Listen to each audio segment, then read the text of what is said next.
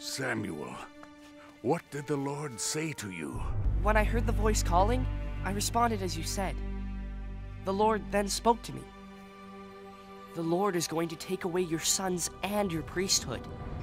He told me it was because you knew of the sins of your sons and you did nothing to restrain them. Your family will pay the price for dishonoring God. Through the years, Samuel grew in strength and wisdom, doing all that the Lord asked, until one day he faced a great challenge on the plains of Mizpah. God called me when I was younger than you are now. He watched over me every step of the way. All things are possible if you listen and answer his call. But how do you know if God is calling you? Sometimes he speaks directly to you, but there are other ways too, through prayer, dreams, a still small voice. No.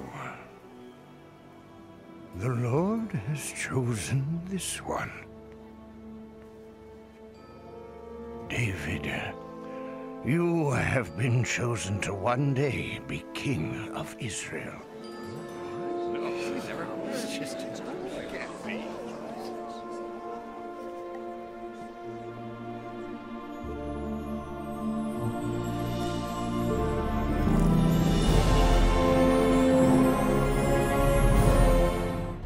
Thus the Lord has torn the kingdom of Israel from you today, and has given it to someone else, one who is better than you.